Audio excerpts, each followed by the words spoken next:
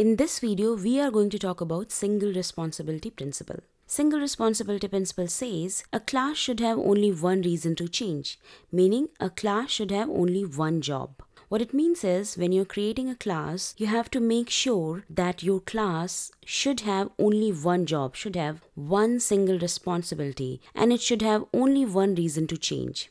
So this keyword over here, and, is very important when we talk about single responsibility principle. So when you are creating a class, you have to make sure that all the responsibility which you are counting in the class should not be separated by the keyword and. For example, let's say you are creating a student record class. Alright, and you have multiple functionality in this class, like this class is responsible for calculating the number of students, and also this class is responsible to add the student records in the database, and you can also edit this student's record. So if you just heard me, I used and word quite a lot. While describing the class functionality, I used and keyword quite a lot because the class was doing multiple things. It was calculating the number of students, and then the class was also recording the data into the database, and also the class was able to edit the data, the students' data, through our single class, which breaks our single responsibility principle. Single responsibility principle says that your class should have only one responsibility, and when you describe your class, you shouldn't be using and keyword. If you are using and keyword while describing your class, it means you are breaking the single responsibility principle. Now let's also talk about why do we need to use single responsibility principle. It's because if your class is responsible for multiple things, if you edit in one part of your class, it can affect the other code as well. So let's say if you edit a code which is responsible for storing data into your database, then that can affect some other functionality which is written in the same class. So if a class has multiple responsibilities, it can increase the possibilities of bugs, which we do not want. So our goal with single responsibility principle is to separate the behavior so that bugs arises as a result of your change and it won't affect the unrelated behavior. So if there is a bug in your code, even if you apply single responsibility principle, you would be very sure that the bug is caused due to your change only. It is not caused due to some effect of some unrelated change, right? So this is why single responsibility principle is very important. If you segregate your code into multiple classes, the chances of getting bugs would be reduced, and if you do get bugs, it would be very easy to figure out which class has actually caused the bug. Now let's take a real world example, and in this example you can see there is this person and he says, I'm a developer, I'm a designer, I'm a tester, and I'm a product manager. Now you can think that if in a company only one person is responsible for all these tasks, how would they carry all these responsibility? It would be a mess. The company will go in loss and the task will not be completed because he won't be able to complete either the developer task or designer task or tester task or product manager task. So this person is breaking the SRP rules. To follow the SRP rule, one person should have only one responsibility. So one person will be developer who will be taking care of the development.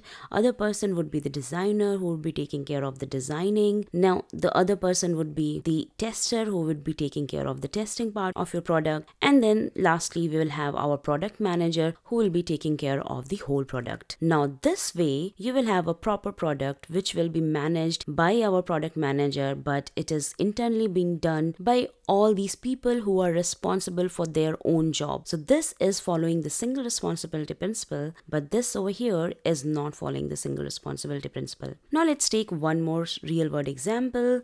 Let's say you go to market and you purchase a robot. If your robot is something like, hey, I'm a robot and I can make a coffee and clean the house. Now as you can see, I have this and keyword. It means this is breaking the SRP principle. Now if you want a robot which does follow the SRP principle, it means it can do only one job. So I'm a robot and I can make coffee. So the functionality of this robot is only to make coffee. So this robot is expert in making coffee only, whereas this robot claims that it can make coffee and clean the houses as well. So being a good solid principle followers, we will be going with this robot which will have only one single responsibility, and he is the expert in making coffee. So we'll go ahead and purchase this robot itself.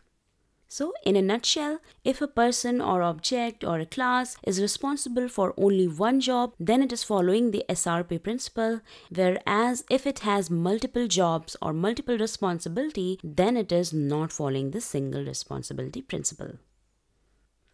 Now let's look into the coding example for single responsibility principle. Now let's assume that we have a class book. So this book class has these variables like the book name, author name, year of the print, and then the price of the book, and then ISBN number. And then we have this constructor. So this is a very simple book class that we have over here. Now let's say that you are creating a books website where you're selling books. And now you have to create a new class which will basically calculate the price of the book. So let's say we create another class and we name it public class invoice. Now inside this class we will have some more variables. So something like our book itself. So we will create private variables. So private book. So this would refer to the book which user is purchasing, and then the number of books the user is purchasing, then if we are providing any discount, and then the tax rate, and then the total price of that book. And then again we will have our constructor, and in this simple constructor we will just initialize each of these variables. Now after this we will have our main functionality of this class, which is to calculate the price of the book. So we will create a function called calculate total, and inside this function we will have a double price where we calculate our price using this, and then after we have the price with our discount rate with the quantity of the book which user has purchased, we will be applying our taxes, and then we will return our price with tax. So this is a single responsibility of this class. Now let's say another developer comes and they have one more functionality to do. They want to print the book details as well. So what they will do is they will create one more function over here. So previously this class had only one responsibility, which was to calculate the total, but now there is two responsibility, which is first to calculate the total, and then second is to print the invoice. And this is how the developer prints the invoice. So now this class has two responsibility. One is to calculate the total and another one is to print the invoice.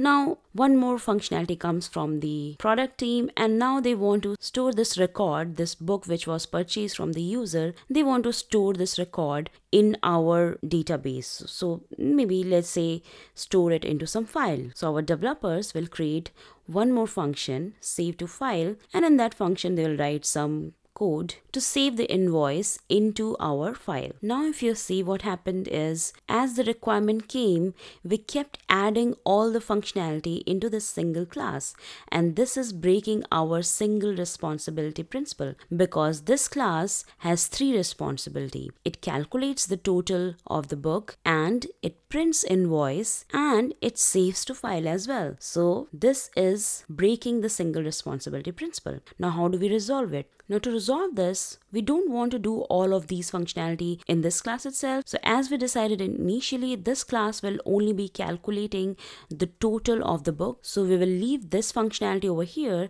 and we will remove these two functionalities from this class, and we'll create another class to print the invoice and to store the invoice into the backend. So let's create two more classes.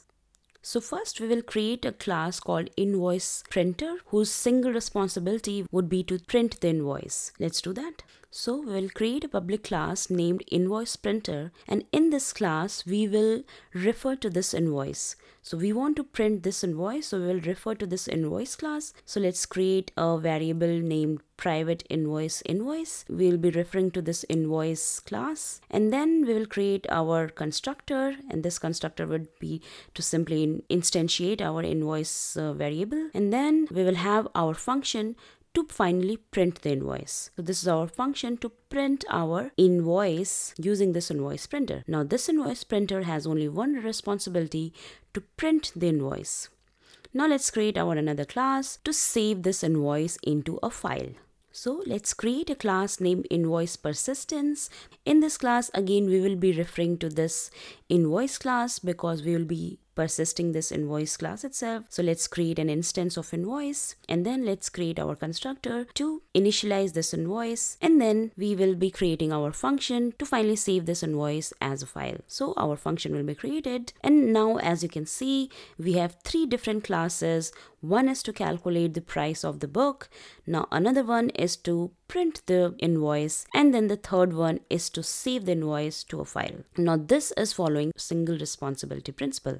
Now the benefit of this is if there is any bugs found while printing the invoice, we would be very sure that this will not affect the other functionality of our product. If there is any bug, it would only be in this part only, and it would not affect the other functionality of our product. So following single responsibility principle is very important if you want less bugs and robust and bug-free product.